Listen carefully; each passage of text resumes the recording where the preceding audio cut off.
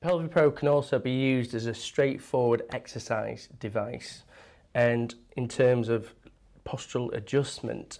So if you assess your patient and you see a lordosis, so if you see with Claire, we see a lordosis, so we get that rounding of the lumbar spine, and you see a pelvic tilt of more than 30 degrees.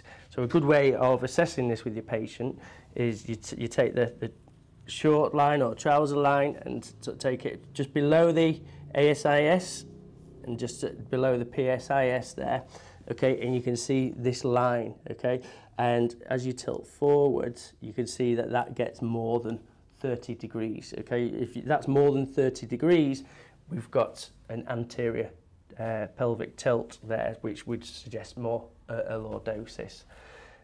We've got hyper extension of the knees, and we've got slightly flexed hip, okay, so just come take that and the hip slightly flex, okay, so that's a lordosis. For the lordosis posture, remember we've got tight hip flexors here, so we don't want Claire overusing the hip flexors.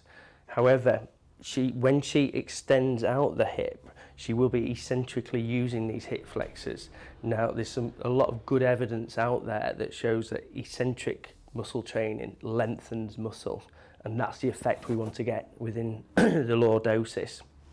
Okay, so as the hip comes up, we don't want the hip flexors working here. So Claire will be doing this mainly with the hamstring. So can you just sort of do normal speed using your hamstring at the back, okay? And then coming out again, take 5 seconds going out. So that eccentric action, that lengthening action of the hip flexors is what we're after, okay? Because that stretches them out, that lengthens them out and takes them out into that furthest range, a range where they're not used to being.